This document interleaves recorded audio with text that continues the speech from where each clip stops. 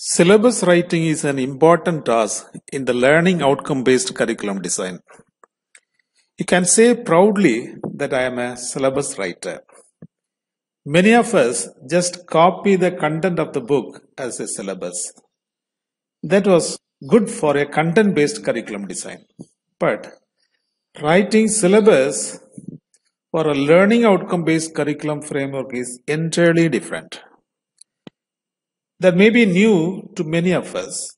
So let us see today how to write a good syllabus in an innovative way. First, we must understand what is a syllabus. Syllabus is nothing but a contract or an agreement or a promissory note between a teacher and a learner. If we want to construct a good house, the main thing is arranging a good contractor to do it. First, you will enter into an agreement. The materials to be used, the techniques, the procedures to be followed, and at the end, the building must have a list of qualities and facilities. So the document must have all these things. The house owner can see or experience the quality and facilities at the end. Here, in a syllabus making, the teachers are like the contractors. Students are the house owners. The agreement or the promissory note is the syllabus. Like a contractor in the construction, teachers are wholly responsible for writing a quality syllabus. Let us see what are the important components in a syllabus writing. In syllabus writing, we have three important components. The first one is the outcomes. We are already familiar with the outcomes. Outcomes are the statements describing the expected knowledge, skills, and attitude at the end. The second important component is the contents of the syllabus. Content is nothing but the topics to fulfill or attain the expected outcomes described earlier. The third one is the responsibilities of the stakeholders. That involves the policies, the learning resources, transactional hours, teaching learning methods, learning activities, and the assessment rubrics. So outcomes, contents, and responsibilities, all they form a syllabus. So in a syllabus, we must have these three components. Let us see something about the outcomes first. So before writing a syllabus, we must understand this template. The first is very important, the course title. Let me take a physics course, electricity and magnetism. Then you have to describe the type of the course. The course may be either a theory or practical or project or theory plus practical or theory plus tutorial or theory plus project. You can choose any one of that. The next important thing is the total hours allotted and the hours per week. So let us say it's 6 hours per week. So the credit allotted for the course is 6. So electricity magnetism is a theory and practical. Almost all the science courses, the theory must accompany practicals also. If it is an arts and humanities, the theory plus tutorials will be a good. So the next thing is the password policy. The minimum contact hours required is 50. The total score for internal assessment is 50. External assessment is also 50. The minimum pass percentage is 50. There is no minimum pass percentage for internal assessment.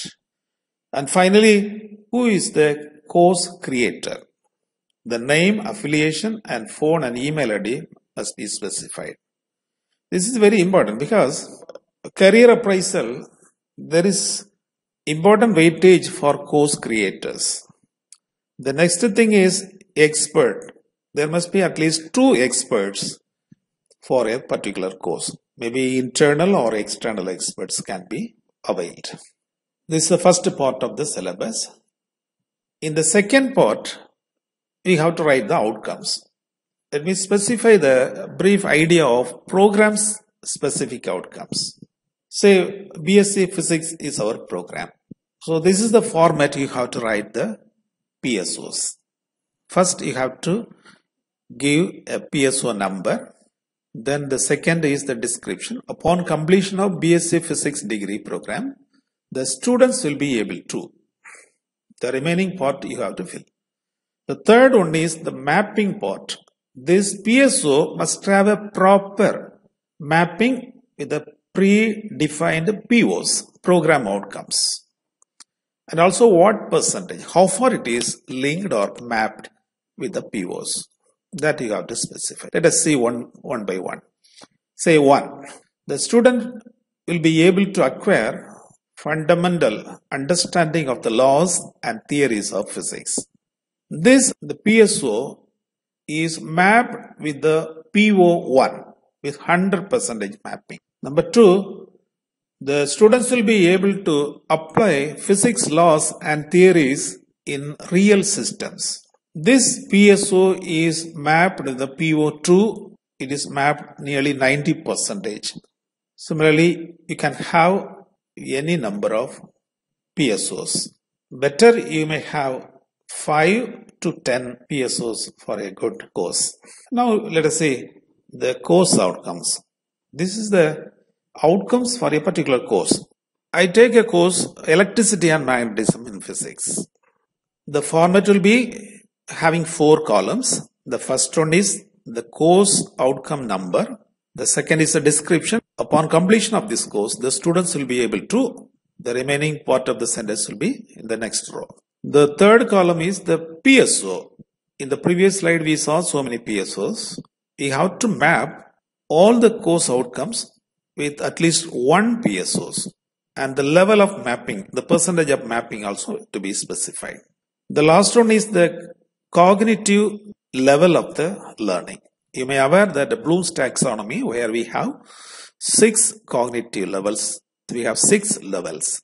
In the last 3, analyze, evaluate and create, good for higher educations. The first course outcome is the students will be able to apply Coulomb's law to systems of point, line, surface and volume distributions of charges. This outcome is mapped with 2 PSOs. The first one 50%, the second one also 50%. The first one level is understanding, the second one the level is apply. Similarly, the second outcome is missing. The third outcome is apply Gauss law of electrostatics to solve a variety of problems. This also has 2 mappings, the 2 30% and the 6 PSO with 100% with apply and evaluate. The fourth, we have another outcome is mapped with 3 PSOs. The percentage of mapping also specified. So we have such 6 course outcomes for the course Electricity and Magnetism. Now the course outcome is ready. Now let us pass on to the writing of syllabus. The syllabus writing may be in a table form. The first column is the module and sub-module if any. And the second column course description. The third one is the day. We will have 90 days in a semester, in which day we will handle the particular content.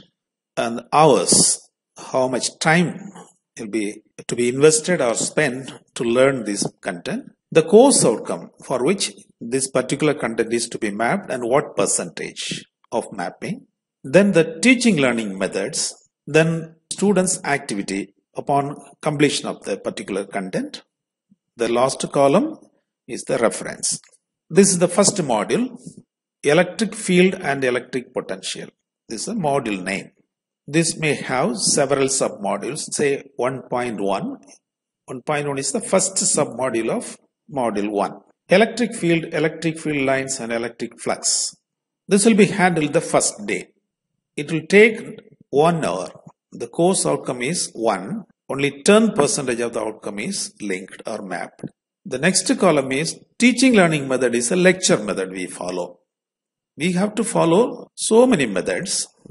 So the recent UGC document on Learning Outcome Based Curriculum Framework number 2758387 page number 12 says that you have to follow a variety of delivery methods. So this is very important. There are a lot of delivery methods available. You have to choose appropriate teaching learning method for a particular content. I specify some teaching learning methods. LEC means lecture, then think, pair, share method, brainstorming method, group discussion method, case study method, role play method, fieldwork, simulation, and so on. And after completion of the class, the students must exhibit or demonstrate some activity, maybe quiz or assignment or seminar, multiple choice type questions, essay, problem type, or micro projects. In any form, the student has to demonstrate the learning activity that you have to specify. The last one is very important, reference. You must have proper integrity of reference in each and every content of the syllabus. Normally, reference must have 6 parts: the title of the book, authors, year, the press, and the place of publication. You can have any number of modules. The important thing is you have to extend the syllabus to 90 hours. If you add these columns, you must have 90 hours. Of the 90 hours, there may be some 15 hours for assessment and the remaining hours proper contents or weightage for this course. This is the day order, first, second and third day. Second day and third day, the second module is sub-module is taken and followed by the teaching learning method, the activity and the reference. And you go on writing the syllabus like this till the hours, at least 70 or 75 hours for a course. So this weightage is very, very important. And also you have to distribute the day also. Within the 90 days, in between 90 days, you can have assessment also. So that you have to tally in the syllabus. So this is the innovative way of writing the syllabus.